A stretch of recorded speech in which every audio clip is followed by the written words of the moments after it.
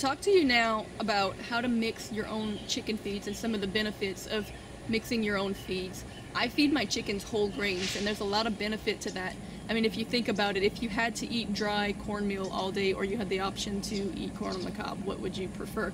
Well, of course, once the food is milled and dried up, you lose a lot of nutritional value, and the longer it's exposed to the air, the more nutritional value you lose. So if you have feed for a month, then by the end of the month it's a lot less nutrition in it than you had at the beginning of the month, and of course a lot less than they had in it when they marked it on the bag, because all of these things, they're ground together, they're milled up, they're mashed together, and then they're bagged, and then they sit on the shelf, and then they transport, and then you sell it, and you put it in your containers, and you start feeding it, and by then it's all dried up and powder. Half of what you throw in the chicken yard gets knocked out by the chickens, and there's so much dust that it just becomes part of the ground. They're not eating most of what you're giving them. You're losing a lot. So with whole grains, they're really not losing anything, because if you throw some corn or some wheat in there and they scratch it and knock it around, it's still there, and they're going to find it. They're going to go and pick it off the ground and eat it. Besides that, it's still full of the oils that are full of a lot of the minerals and amino acids and omega-3s and all of the things that they really do need to be healthy and produce really great eggs in high quality and high quantity. So you're getting a much better food in the whole grain than you would in the cracked or in the ground. Now, if you have chicks and you have to give them ground or cracked, you can grind it yourself, and you won't lose all those oils, because they'll be fed immediately and it won't sit and dissipate. So grinding yourself is always an option. But there are a couple of considerations you need to make and things you need to understand when you're mixing your own feed. You can't just give them anything, because they have to maintain a certain level of protein and a certain level of calcium and a certain level of calories to be able to produce, and then all of the rest is a balance, of aminos and omegas and vitamins and minerals and all. So the three things that you're going to want to watch the most, though, is going to be your protein, your calcium, and your calories. Most of your store brand chicken food laying pellets for grown chickens that are laying eggs are going to be a 14 to 16% protein base. Now, that is actually the minimum of what you can get away with. That is not the optimum of what you need to produce a lot of eggs. If you give them more protein, they're going to produce more eggs, they're going to be a better quality eggs, and they're going to be healthier chickens. There's a calcium level. Now, here's the thing about calcium. Not every chicken needs the same amount of calcium, so it's actually not so great to depend on a food-based source of calcium, because for example, your hens need a lot of calcium because they're producing a lot of eggshells, but your roosters, they don't need that much calcium, and a lot of calcium can destroy their kidneys and really make them sick. So it's better, in my opinion, to put something like oyster shell in there so that they can go and pick as they need. The rooster doesn't have to eat it if he doesn't need that much. It's not mixed in with their food. And if the hens need more, they can go and get as much as they need. Plus, the oyster shell kind of helps also in their gizzard with the breaking down of the whole grains. If you're feeding whole grains, you will need to give them some form of gravel or something that they can use in their gizzard to help break down these grains, because remember, chickens have no teeth. And of course, like all living organisms, they also need a fair amount of trace minerals to help them function and be healthy and live well. So these things are actually kind of low in the feed quality that you buy in store brand feeds. Now, you can buy local feeds, and a lot of times they're mixed a little better and they'll have a little bit higher protein and mineral quality, but they're still not going to be anywhere near what you can get. You can get so much better for so much cheaper if you mix your own. And of course, we have great sound effects because one of the girls is laying an egg right now. So let's talk about different grains and what they have to offer and how you're going to need to mix this. The first thing we're going to look at is protein. We're going to need a good protein source. Most of your grains, though they have some protein, they're not that high in protein. Probably, your wheats and your corns, they have a little bit of protein, but it's not going to be enough. So you're going to need to add something. Some people put fish meal. Of course, if you're doing the things that I mentioned in the previous video about cutting your food costs, like maybe going to the fish stocks and getting them fish parts, fish throwaway fish, invasive fish, or whatever, then you probably won't even need to do this. But if you're mixing your own feed, you're going to need to find a protein base. And for me, I find that the easiest thing to do is soybean. Soybean meal can have anywhere from 50 to 60% protein. That is huge. Here at the local co-ops, I can get a 50-pound sack of soybean meal for $15. But that $15 sack is gonna probably last me a half a year, because I'm not gonna put that much of it, because we don't need 60% protein, right? A chicken's gonna optimally, like I said, 14 to 16% is what the standard is, but really they really need more like 20%. 20 to 25 will give you the maximum production and the healthiest chickens.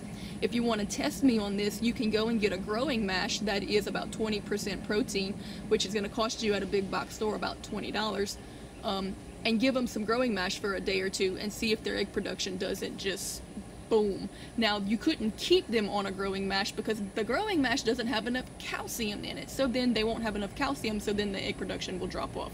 See, this is the balance we have to keep. They need high protein, but they also need to keep their calcium. But the laying pellets have enough calcium, but not really enough protein. And the growing mash has a great amount of protein, but not enough calcium. So mixing it yourself, you can get your levels up on both. And I do that on the protein end with soybean meal. So I'm going to give you the ratios after we go through the list of the different things that you can use. All right, again, for your calcium, we talked about the oyster shell. I use oyster shell. You just give them free access to oyster shell as much as they want, whenever they want, and you really don't have to worry too much about adding calcium to their diet. If you notice a bunch of cuts in this video, it's because I keep having to stop to cut out all of the truck noises because they're hauling in logs and grain next door. So anyway, again, with the calcium, every chicken needs different levels. There will be some calcium in the grains, and they will be getting some of that from their food source, but it won't be enough. And so for me, I think the best option is just to give them all the oyster shell they want, then they can eat what they need and not what they don't. Another option for good quality calcium is to add the eggshells that you harvest back to their food source, but this is a little tricky because you have to be sure that you don't introduce it back in a way that they know they're eating eggshells, because the last thing you want is to train your chickens to eat their own eggs. What a lot of people will do is they'll keep their eggshells as they use them, and then once they get a good bit of them, they'll put them in the oven for a little while and bake them for just, 10-15 minutes, just to change the smell and the taste of them. And then you'll put them in a coffee grinder, grind them into powder, and then sprinkle that powder back into your food. It gives you a great, great high quality calcium. They're not really losing calcium, you're giving it right back to them, but you have to do it in a way that they don't know they're eating eggs. Coffee grinder, you can get a $20 coffee grinder and it works great. It will grind those shells into powder and you can throw it back. But again, like I said, baking them or boiling them for just a little while will help to remove the smell and the flavor that they might associate with, so that they don't think that they're okay to eat eggs. All right, whole wheat has about 14% protein, which is actually pretty good for a grain. So 14% protein with a good amount of vitamins and minerals and amino acids. They're actually pretty good on their omegas also. So wheat is kind of balanced all the way around. It's a good food source. I know here from the co-ops, it's going to run you about $10 per 50-pound sack. Oats, they run you about 9% in the protein, and they're a pretty good source of minerals. Probably of your grains, they're one of the better ones for your mineral source, and they're high in fiber, so that's a good thing to add to it also. Corn, surprisingly enough, has very little nutritional value. It's mostly calories. So keep that in mind. For anybody that raises livestock, they'll be able to tell you that when you're feeding an animal corn and you butcher, you open them up, they're full of fat. So humans should probably limit their corn consumption after looking at the insides of animals that eat corn. You have to be careful with corn with your chickens, because it will actually put so much weight on them that you'll end up with a bunch of fat bottom girls that can't lay their eggs because they just can't pass them. Like, they will stop laying eggs if they eat too much corn.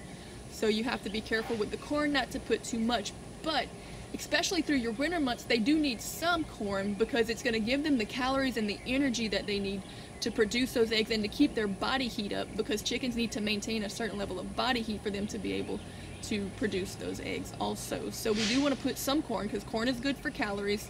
It's got a lot of sugar in it. It's got about a 10% protein, so it is a protein source. It's got about 10%. And it does have a few vitamins and minerals, but not much. Flaxseed is great to add if you can get it. It's not so easily available but it is a 25% protein, and it has a lot of minerals in it. A lot of minerals. It's really, really healthy. It's good for them. It's actually good for any animal, and it's good for you too. But getting it in large quantities is not as easy as, say, like the soy meal, which is even higher protein but doesn't have as much on the mineral base. So what you could do is, if you feel like they're lacking in minerals in their diet, you can go to any co-op and get blackstrap molasses by the 5-gallon bucket load for very cheap and add that, and that is loaded with minerals. But if they don't need it, I don't recommend, because I just don't like feeding a lot of sugar, even though the blackstrap doesn't really have, it's only got about a 45% sugar ratio, and it's mostly minerals, so it's not terrible, but typically don't really too much even need it if you get a good balance of your whole grains. Another good option to mix in with either your homemade feed or your store brand feed, like if all you can get is a store brand feed but you still want to up the protein and the calcium and the mineral content of it, you can buy calf manna. Calf manna is a feed that is full of protein and minerals and calcium. I'd have to look up the protein content. I think it's like a 25% protein. I'm not sure. I'd have to check on that. I'll put it on the screen. But it's loaded with vitamins and minerals and calcium and all of these things. So you can mix some of that in. Check on the bag for the ratio, because you don't need a whole lot for your chickens, because obviously it's made for baby calves to help support them in their growing stage. It's called calf manna. You can mix that in with your store brand feed, which will help to give it a boost in nutrients. You can also mix together laying pellets and growing mash and some calf manna and get a pretty good quality feed, but that's going to be a little bit expensive because the calf manna is pretty high. I want to say it's like $35 a sack, so you're not really saving money with that. You're just helping to boost your egg production. But you could put a little bit of calf manna in with your mixed feed, which I will be doing just because I have some. I really wouldn't go out and buy it just for this, but I have some left over that needs to be used, so I'm going to mix it in. But it is an extra source of boost for your animals if you can't mix your own, or you can't get any of these other things and you just want to give them more because their laying is down, or maybe they're molting, or you feel like they need a little boost. You can give them that calf manna and it really will help them out. Alright, now I'm going to give you the cost breakdown of what these feeds cost me per pound and per 50, and what it's going to cost me once they're mixed. And basically this is what it comes down to. A 50-pound sack of soy costs $15, which comes to 30 cents a pound, but I'm only going to use 1/3 per mixing. Alright, so if I use a whole sack of wheat and a whole sack of corn and a whole sack of oats, that's 50 pounds each, I'm only going to use 1/3 of a sack of the soy.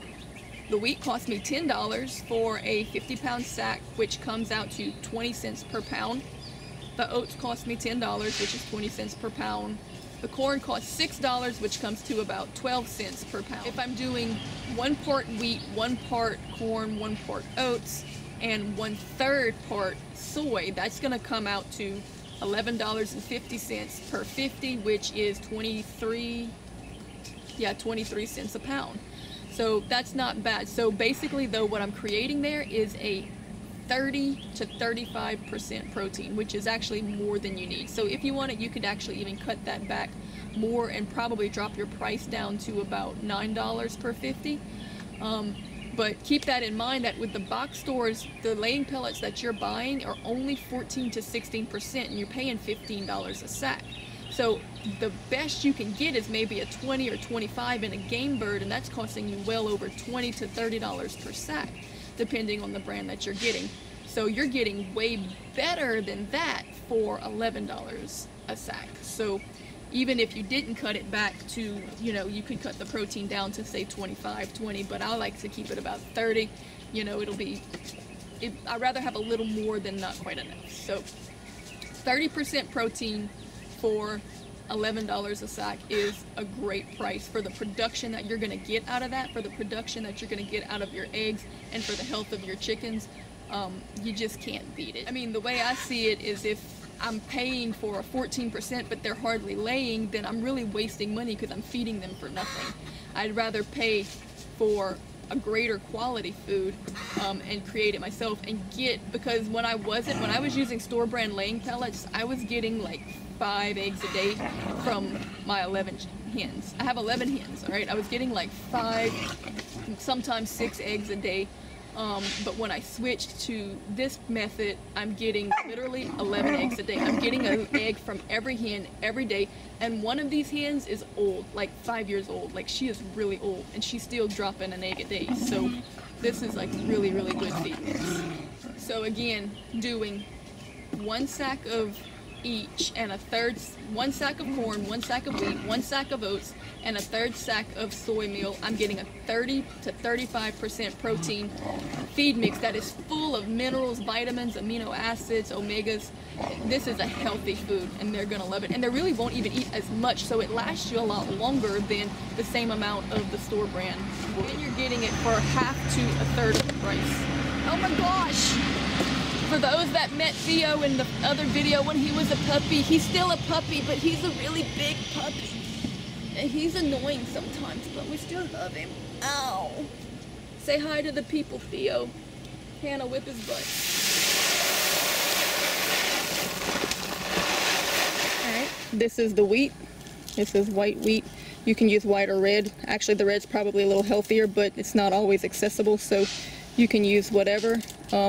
And of course, we can grow this in fodder. Also, we can sprout all of these grains because they're whole grains, and I can show you how to sprout grains too for a little extra nutrition. But here you go. That's my oats. It looks kind of like skinny wheat.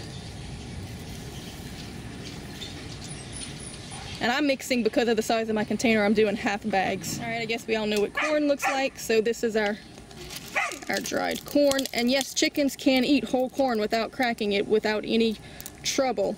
Of course, your babies, you would have to crack this for them, but the whole chickens, they can eat it just fine.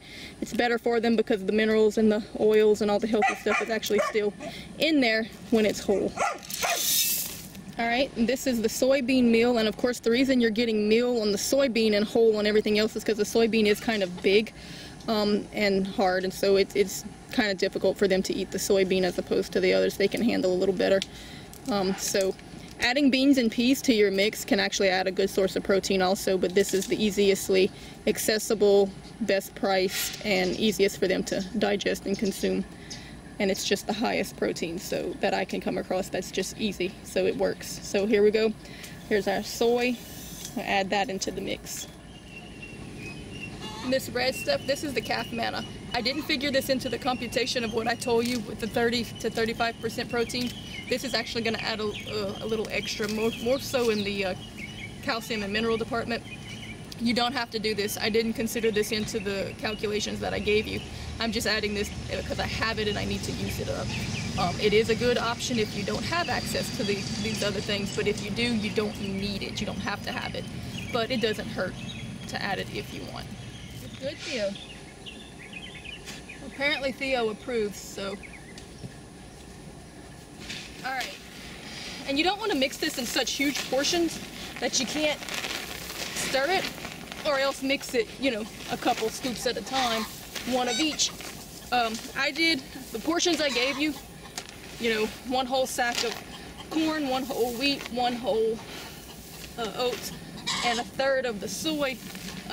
I kept those ratios, but I did half of that. So I did a half a sack of corn, a half a sack of wheat, a half a sack of oats, and 1/6 of a sack of soy, just so I would have smaller portion to deal with, because I have to move this tote after I mix it. I didn't want it too heavy. Now, doesn't that look more appetizing to you than those old ground pellets? I think they're gonna like this.